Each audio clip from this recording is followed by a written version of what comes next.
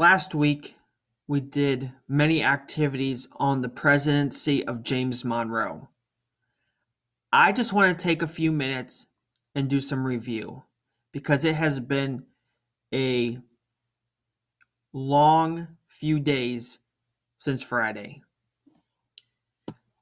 The first topic I want to talk about is Henry Clay and his American system.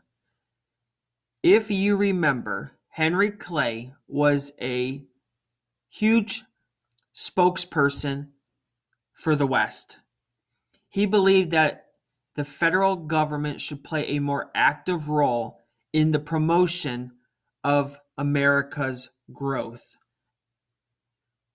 He also wanted to create a more stable economy for this ever-growing United States. So he came up with the plan known as the American system, which had three parts. And to remember these three parts, you can remember BITE, B-I-T. The B is for bank. He proposed the second national bank. Remember, under the presidency of Washington, Alexander Hamilton was a huge supporter of the first national bank. And so he kind of helped it pass through Congress. But remember, Thomas Jefferson was against it. He was a huge opponent of it. So when he became president, and through the presidency of Madison, the first national bank faded away, and it really hurt the economy. So in 1816, Congress voted to pass a bill that would create a new bank. And this bank was larger than even the first one. It had 3.5 times more capital. That is money.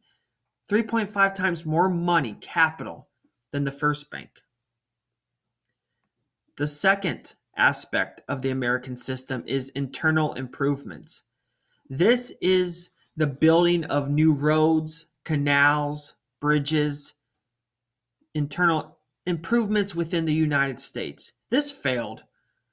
This is the only part of his system that never came to be. And the reason why is some argued that it wasn't the federal government's right to make these improvements, that it was a state right.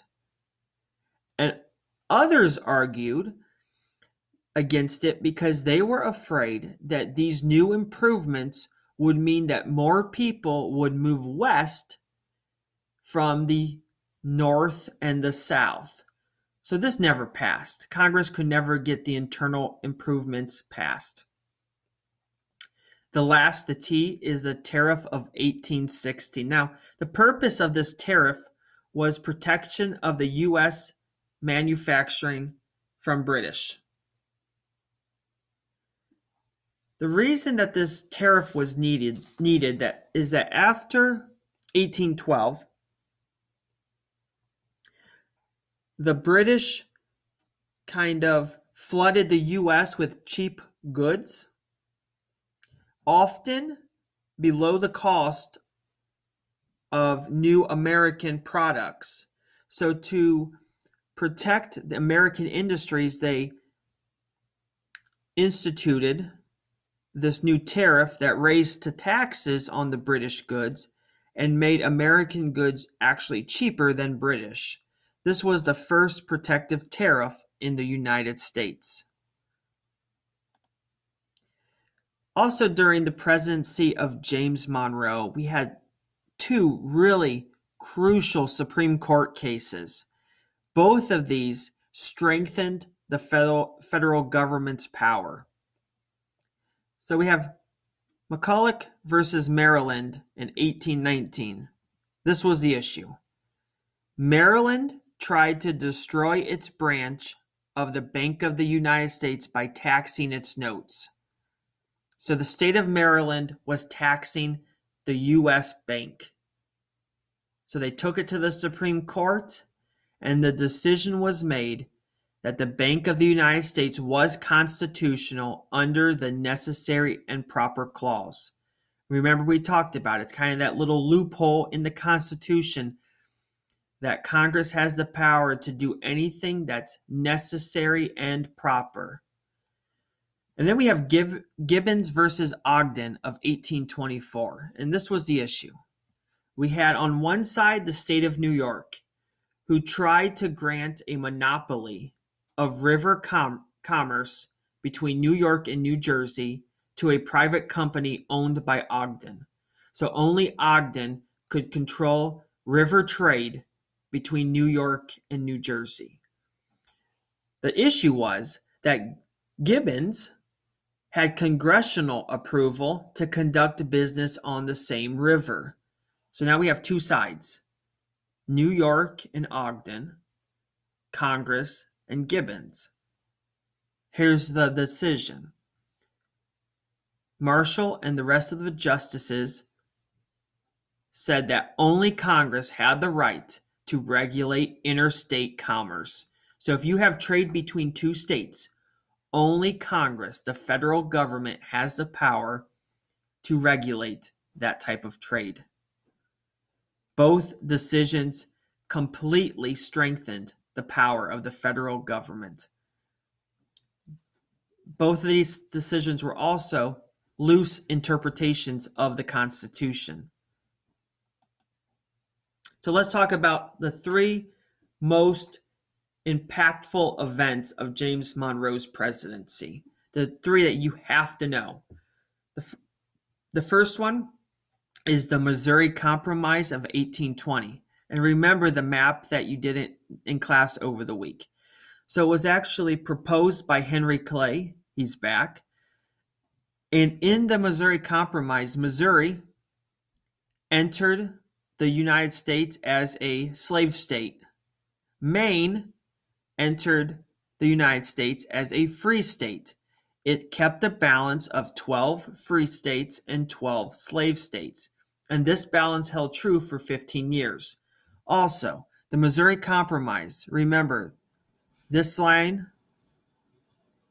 3630, the latitude line of 3630, all new states north of that line were to be free. All new states below the line would be slavery states. This compromise lasted 15 years until we found an imbalance when new states started to enter as people moved west. But until then, it kept the peace between the two regions. Also during Monroe's presidency, so we have an issue. If you look at Florida, at this point, it's controlled and owned by Spain. What we had was Indians, runaway slaves, and white outcasts who lived in Florida. They escaped to Florida. They would cross back into the United States, attack white settlements in Georgia, and then retreat back. And they would keep doing this. So Monroe ordered Andrew Jackson to attack and pursue them into Spain. So Andrew Jackson came here, and as they were running away, he just kept going into Spain. And so the United States gave Spain two options. Either you control your outlaws, which they could not do. They were fighting in many other areas in Central and South America. They did not have the manpower to control. Or you cede Florida. You give it to the United States. So here's the treaty. The Adams-Onis Treaty of 1821.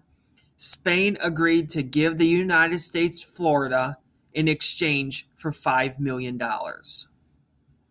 So the United States added Florida to its territory.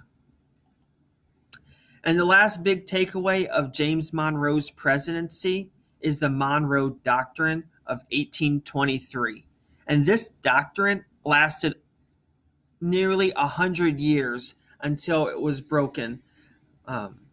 So it was written by John Quincy Adams. Now, if you go back to the Adams-Onis Treaty, that's John Quincy Adams as well. And remember his name. because he will be our next president after Monroe. So the Monroe Doctrine was actually written by John Quincy Adams, but it was given by James Monroe in front of Congress. And so this is what it declared. It had 3 points. Number one, it declared that the U.S. would not interfere in the affairs of European nations or existing colonies of European nations. And it's really focusing on the Western Hemisphere, the Americas, that if European had colonies that existed, they would not interfere. But Monroe warned that European nations should not attempt to regain the control of new independent nations of Latin America. So during this time, many new nations were coming out of Latin America through gaining their independence from countries like Spain, France, and Great Britain. And so the United States said, you will not attempt to regain this land. They are independent and they will stay independent. The U.S. also stated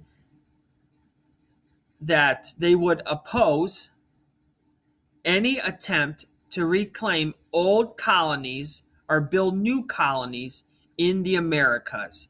So Monroe said that they would use military action if Europeans tried to reclaim old colonies or create new colonies in North or South America. Now, at this time, America did not have the naval or army power to enact or to really do anything about it, but it kept Europeans away, so it did its job until the United States had the military power behind it. So those are the 3 takeaways of Monroe's presidency. We talked about Henry Clay. Now you can move on to your next assignment when we talk about Monroe steps down, and here comes John Quincy Adams as president, only after some controversy.